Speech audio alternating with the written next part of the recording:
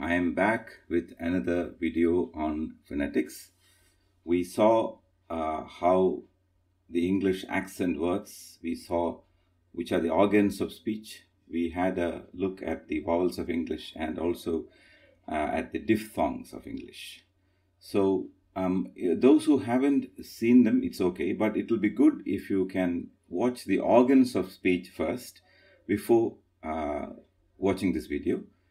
Though you can watch the onus on accent and diphthong and vowels in any order, watch the organs of speech video before you watch any other, because that will enhance your understanding of the videos on the sounds and even accent. So this is on consonants of English. Consonants of English are 24 in number, and we are going to look at how these consonants are produced. So it will be useful for anybody who want to have an understanding of English sounds, particularly consonant sounds. And for those who are doing their BA or MA in English language, will be benefited, because I am focusing on the way in which consonants can be classified and how what the organs of speech are involved in producing consonants, etc. So that is a combined idea that I have in mind. So let's look at the consonants of English. These are the consonant sounds of English. These are not letters of the alphabet, as you will remember. These are phonetic symbols. P, as in pin. B, bad. T, tin. D, dog. 5, f sound. V, van. Th, thin. That. Man. Nose. Thing. Hat. Church. Jam. Kind. Gun. Say. Zoo. Ship. Measure. Leg. Run. Work. Yes. Now we'll look at the classification of consonant sounds. Consonant sounds are classified on the basis of voicing, whether voiced or not, place of articulation, in which part of the mouth does the articulation happen, and the manner of articulation. How does the articulation happen? What are the strictures? What obstructions work to create that sound? So voicing happens when the vocal cords vibrate. The voiced consonants of English are B, D, G, V, Z, Z, J, J, M, N, L, R, and these two, which are semi-vowels, which are difficult to pronounce individually. We will look at them later. And the voiceless or unvoiced consonant sounds in English are P, T, K, F, Th, S, Sh, Ch, H. That is classifying vowels according to whether they are voiced or not voiced. Another way of classifying is by the place of articulation, which depends on the articulators. So we need to remember which are the passive articulators in our mouth. Upper lip, teeth, alveolar ridge, hard palate and soft palate are the articulators. We'll remember that the roof of the mouth is divided into two, hard palate and soft palate. And then you have alveolar ridge, which is the place just above the teeth. Alveolar ridge, just above the teeth. The hard part just above the teeth. And the and the teeth itself is a passive articulator. And active articulators are the tongue, lower lip. And these articulators cause various strictures, and when the air flows through the strictures, different obstructions happen and different consonants are produced. So we just looked at the place of articulation, that is the point in the mouth where the obstruction is created by an active articulator and a passive articulator. So we are looking only at the point where the obstruction is created. By this we classify consonants into 9 groups: bilabial, labiodental, dental, alveolar, post-alveolar, palato-alveolar, palatal, velar, and glottal.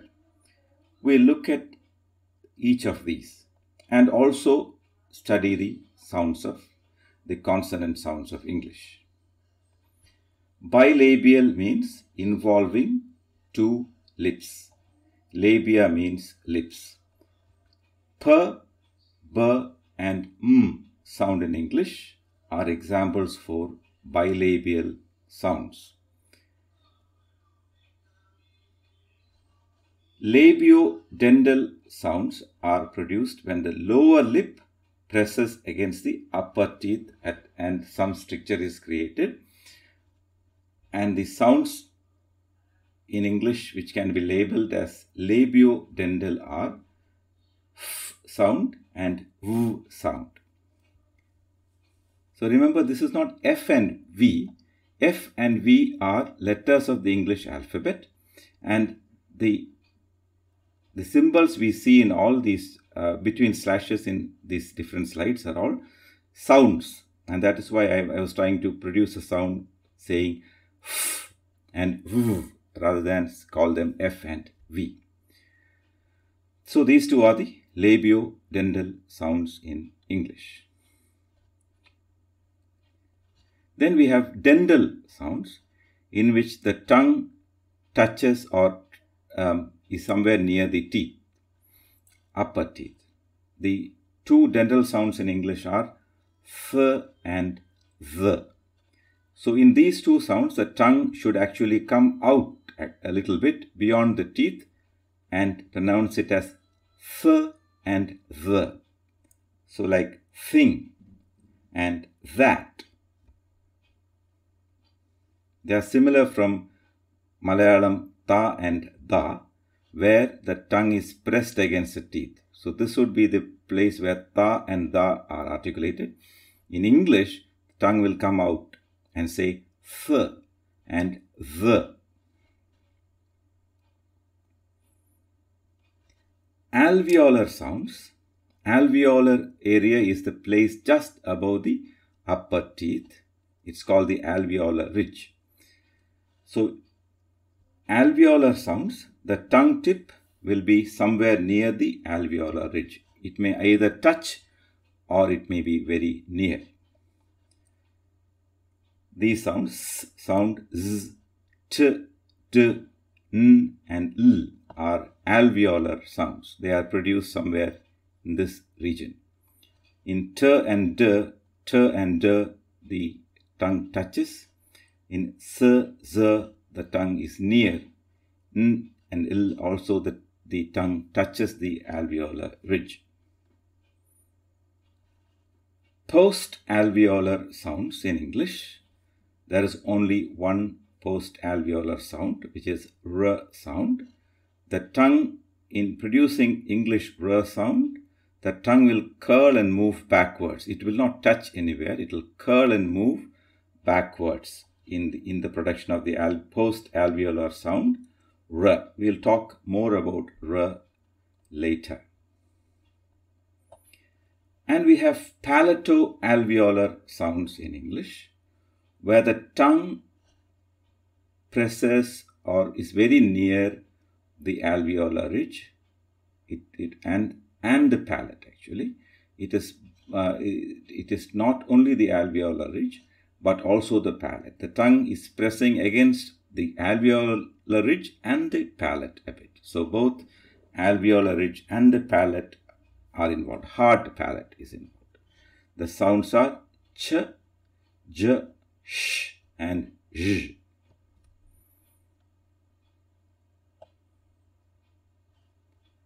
And we have palatal sounds. Palatal refers to the hard palate. So where the front of the tongue rises towards the hard palate in the articulation of this sound, which is the first sound in yellow and Europe, you have the articulation happening somewhere here. And then we have velar sounds. Velar means happening in the back part of the tongue, a mouth, with the tongue pressing against the soft palate or velum. The back of the tongue pressing against a soft palate. K, G and Ng are three velar sounds of English.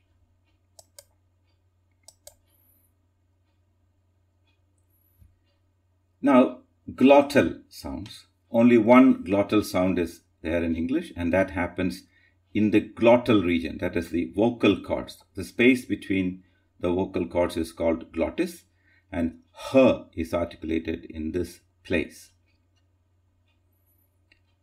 Those were the classification of consonant sounds according to the place of articulation. Now we look at the manner of articulation.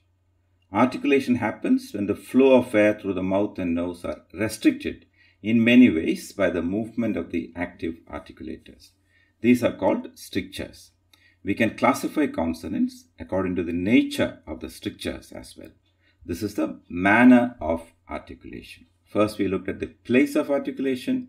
Now we look at the manner in which articulation happens. In the first category, we have the stops or plosives. This is a manner of production of sound where the oral or nasal passages are first closed and then suddenly released, and the air escapes with a plosion, like in P, where the lips close the mouth cavity and suddenly releases, and B, again a bilabial sound, lips closing the air passage and suddenly releasing. In T, the tongue touches the alveolar ridge and then suddenly releases. So in all these sounds, there is a stop and a sudden release. So they are called stop sounds or plosive sounds. P, T, K, B, D and G are the plosive sounds of English. An affricate sound is a stop followed by a slow release, not an abrupt release but a slow release. We have ch and j as two affricates in English. Fricative sounds are the articulators do not close, but they come very near each other, that there is a passage between them and air passes with a audible friction. Examples are f, v, f, v, s, z, sh, zh and h sounds. These are fricative sounds. Nasal sounds are produced when the air flows out through the nose. The mouth is closed and air flows through the nose. N, and ing are nasal sounds in English. And lateral sounds are produced with the air passing through the sides of the tongue. So L is the only lateral sound in English. And finally, we have the approximants, which are sounds when two articulators come very close, but there is no audible friction. So that is approximants. We have three. R is an approximant, and the two semi-vowels are approximants. I'll briefly describe these two characters. Here you have a sound. It's very difficult to pronounce the sound because it doesn't have an independent existence. The word E-U-R-O-P-E, Europe, is to be pronounced as Europe when you begin that word preparing to say E, and then you say Europe. Same with yellow and union and uniform. In all these cases, this is the sound in the beginning, and you begin as if to say E, and then you go to the next vowel. So Europe and union, etc. are examples. This is a semi-vowel. It indicates that you prepare to say E and then go on to the next vowel. Same with this W symbol. It is not W, it is a semi-vowel. You prepare to say U and then go to the next vowel. For example, what, went, wine, water. So it doesn't have a full independent existence. It has the sign, all the indications of a sound similar to U, but it assumes the full dimension when it moves to the next sound in that word. So went and water are examples. For these two are semi-vowels in English. So we don't categorize them with vowels. They are categorized with consonants. And now a word on R sound. We have normally in a word like car, car, in the final position, R is silent. So you say car, car in British English. In American English, they would say car. So here it's a car hit a lorry. But when a word ending with R is followed by another word which begins with a vowel, this R will be pronounced. So in this case, it is car and lorry. Car and lorry. A car hit a lorry, but a car and lorry. So whenever you have a word ending in an R, the R is silent. But when that word is followed by another word which begins with a vowel, then that R will be pronounced. Rivers. The river is dirty. You say the river is dirty. The river is dirty because the river is followed by is, and E is a vowel. River is dirty. River flows. River flows. The river is dirty. I hope you understood. This is called linking R. When the R sound is pronounced, it becomes easier to say. Car hit a lorry, it's okay. But when you say car and lorry, it takes more effort than saying car and lorry. So this is an example for linking R. In the case of linking R, an actual R is pronounced. And here again, in this case, this R is followed by T. So we don't pronounce it. Start. Start. It's not start. It is start. In American English, of course, it would be start. That's a different pronunciation system. But in British English, it is start. But when the R is followed by a vowel, it is promise. It is not promise, it is promise that R is pronounced. So remember, R is generally not pronounced, but it will be pronounced when it is followed by a vowel sound. These are all examples for linking R's. This car and lorry and promise are examples for linking R's. But we don't call this linking R because the R happens inside the letters. This is a typical example for linking R.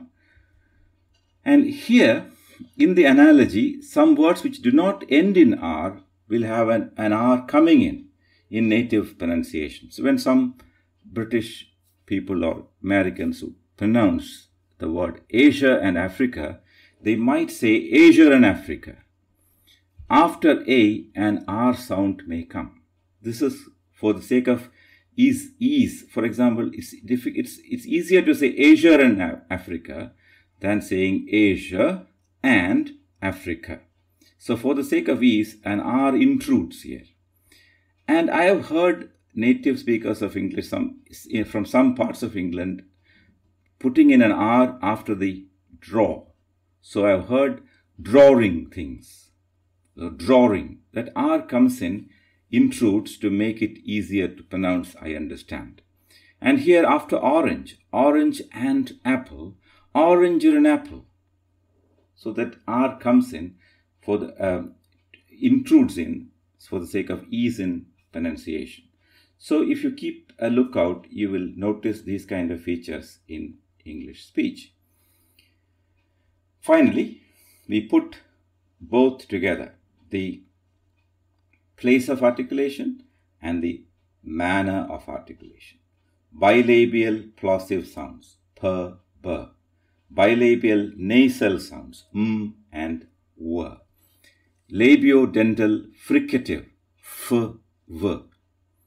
Dental fricative, th, th. Alveolar plosive, t, d. Alveolar fricative, s and z. Alveolar nasal, n. Alveolar lateral sound, l. Post-alveolar approximant, r. Palato-alveolar affricate, ch and j. Palato-alveolar fricative, sh and j. Palatal approximant, this sound which can be said ear if you want. Velar plosive, k and g.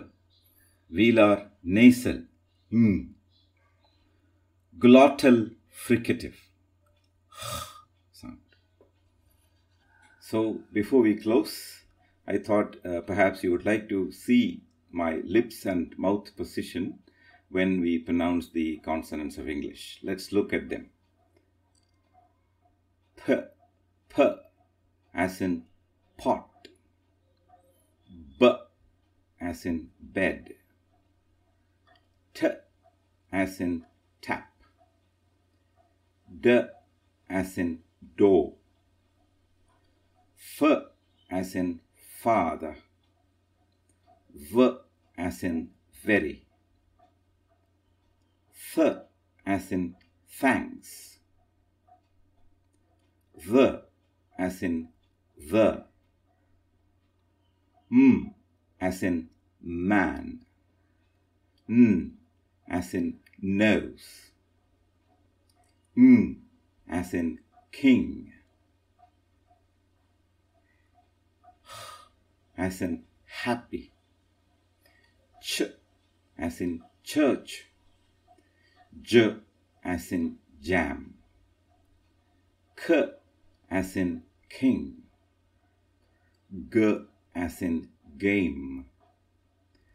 S, as in sun. Z, as in zoo. Sh, as in shoe. J, as in pleasure. L, as in late. R, as in river.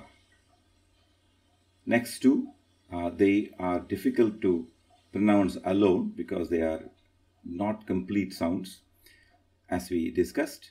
So it is won't and yes.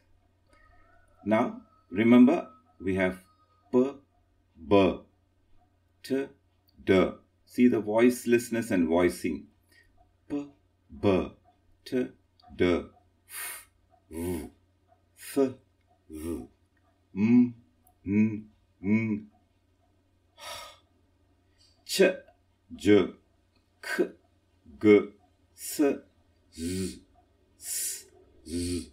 See the difference? Z, sh, zh. So that is voicing difference. Well, you can't actually look at my face and understand sounds, except perhaps in the case of f and the, you see the tongue come out. Other than that, much of the thing happens inside the mouth, which you have seen the pictures, illustrations, and I hope you have understood.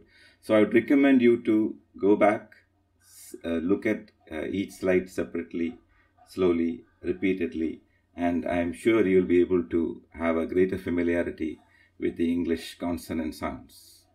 So all the best with your studies, all the best with your English language learning.